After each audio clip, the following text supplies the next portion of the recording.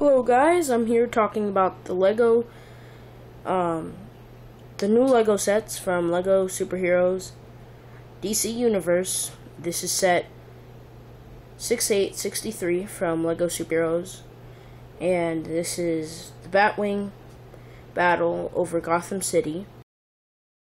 What's going on, everybody? Aaron here, back with my first Lego review in 4 years. If you could believe it, we reviewed that Great Hall set from Harry Potter back in 2018. And so here we are with this video. Today we're checking out the Batwing battle over Gotham City. It's set number 6863. You get 278 pieces with this one, 3 minifigures, and it retailed for $35 back in the day. We'll talk about that price later. Let's go ahead and jump into the minifigures and get into this. Minifigures. Alright. We have the Batman minifigure, Dark Knight, all black, and it comes with 2 Batarangs. And first off here, of course, we have to have the main character here in these sets. This is Batman in his black suit, which of course is a redesign from that kind of Lego Batman suit that he had, where it was almost like the Arkham City suit, like from the video games. And then they also did a couple of suits. They did kind of like a Frank Miller Dark Knight Returns Batman, where he had a blue suit with the old style cowl. This one has a new style cowl. I know that 2 different batches of this set went out. One where he kind of had the older, chunkier cowl that actually the blue suit Batman from the same original 2012 wave also had, and then some went out with this new cowl. We can go ahead and take a look at the cape and cowl removed, and that will leave us with this. No leg printing, just because this was still kind of at a simple time, but this was a huge step up from the 2006 through 2008 Batman that they had, with no back printing, no second facial expressions. So this is what we got with that. Next up here, we have the redesigned Joker. And for me, at the time, being a kid in 2012, this was the minifigure out of this lineup that I was definitely looking forward to the most at the time, just because as much as I was familiar as I was with the kind of Lego Batman design for the Joker character, I never actually got a single Lego Batman set, because I was too young to build Lego at that time. I didn't get into Lego until I was, I think it was in 2009. So this Joker figure was extremely, like, hype for me. And, I mean, you could see why. They gave him kind of a newer hairpiece. He had that, like, Wolverine hairpiece that they used for the Wolverine figure in the 2012 sets that came out in this same year. And the Joker just looks awesome here. He's got a little flag gun as an accessory, and he's got a second expression there, albeit a little banged up. So this is the Joker figure from back in the day, and yeah, he still looks great. Last up, and honestly not least up, is the Joker henchman, this little Joker goon. I feel like this figure is a little underrated. It's a cool redesign. It's miles ahead of the old kind of Joker goon that you guys had from the Lego Batman line, where it was just a plain purple torso, black legs or gray legs, and a guy with sunglasses on and this little, I guess, robber cap, this kind of beanie cap.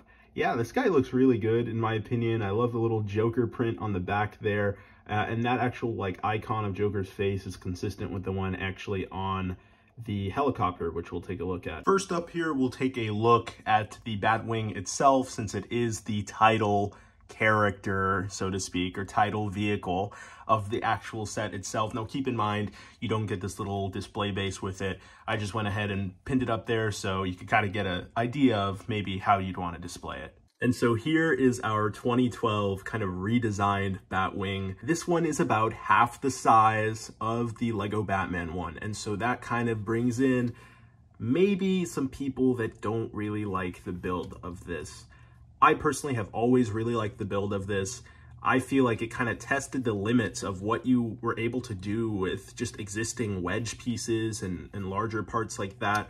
opposed to needing kind of the specialized pieces that we have nowadays for Lego Batman. Nevertheless, this is kind of what we have, and I actually am a fan of this. Starting out, of course, as you might expect, we get the opening wing feature, similar to kind of what you'd see on an X-Wing nowadays. Underneath each of those wings, you get a push missile, one of those like flick missiles that you kind of, I mean, we all know how it works at this point, but I'll do it anyway. You kind of just push that out and you could fire a missile in that way.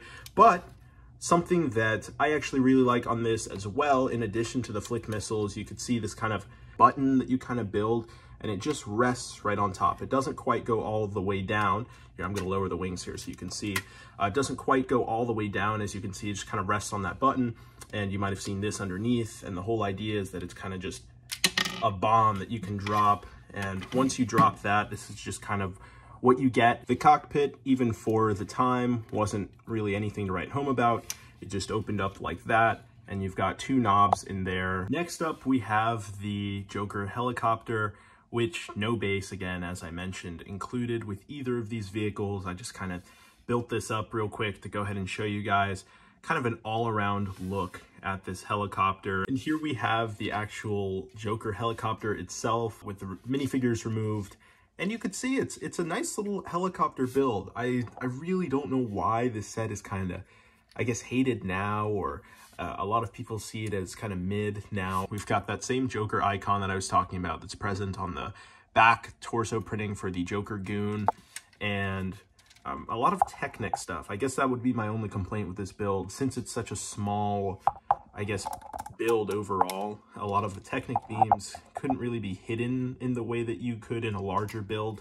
But nevertheless, we kind of have this truss piece that I really like, this kind of like beam truss looking thing here. And I remember those came in the navy blue in the Batcave set, which, stay tuned if you like that set. But we've got a little propeller here on the back, as you can see. Stickers on both sides for kind of this J icon. But you shouldn't really have too much trouble lining those up. I mean, it's a larger sticker. So we have the larger propeller on top, which you could spin really easily.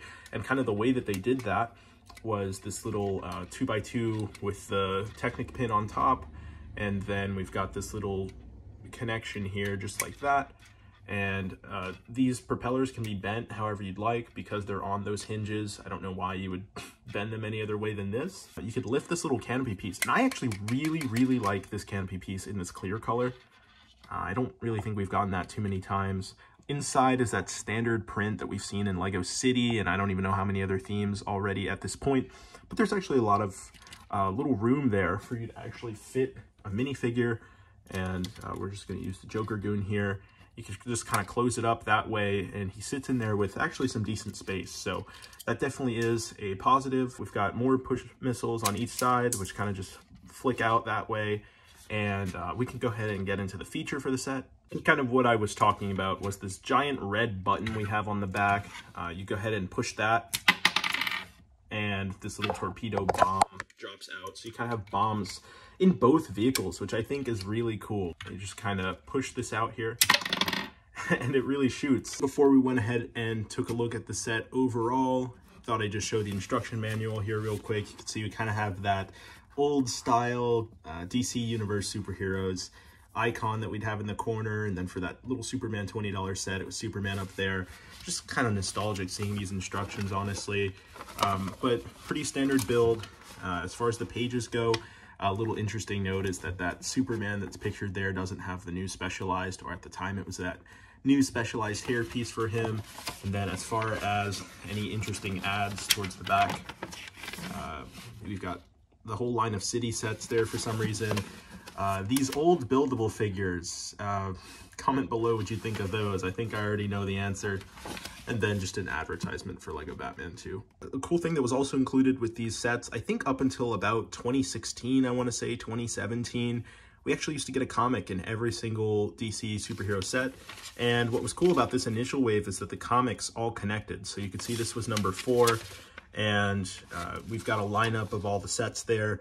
Actually, a note, the only set I didn't ever get out of this wave was that little Two-Face Batmobile chase set. But otherwise, it's just a cool little comic that was included with a minifigure checklist, and here's the actual story for this set that we've just taken a look at. Okay, so this is kind of the point where we do my general thoughts on the set overall as far as physical value for the money, play value, display value, and just kind of my overall thoughts on was this worth it or not. And so, for that $35 price point back in the day, 278 pieces, if you are one of those 10 cents per piece people like I am, I know a lot of people say that that's not a way to justify a price, but considering we have some of the larger pieces in this set with the actual Batwing itself and these propeller pieces, value-wise, it's okay, but just kind of the eye test, which is kind of more of like a sports term. Does this pass the eye test for $35? This could have been a $30 set, opposed to $35. And so, I mean, you get two cool vehicles, in my opinion, very cool vehicles, underrated vehicles, in my opinion, but 3 minifigures, one of which I believe has remained exclusive to this day with the Joker Goon. It's pretty good. It's a good set. And so, out of 10, if I had to give this one a score, I would say this is about a 7 out of 10. I really like the set, but if you were talking about value, well, that would bring a score down. This one today would set you back about anywhere from, I want to say, like $36 to $50 on Bricklink if you just kind of look at what's available. And if you get it used, just go ahead and take a look at kind of the seller's record and reviews as far as their, are the parts clean and that type of a thing. So otherwise, guys, I really appreciate you checking out this video. I'm sorry if this one ran a little longer than I kind of wanted to. I'm just kind of getting back into the swing of things here. So thank you guys so much for watching. Please subscribe if you have not already. Let's boost that subscriber count up. And yeah, let's do it, guys. I really appreciate it. Next video, we're talking about film. Later.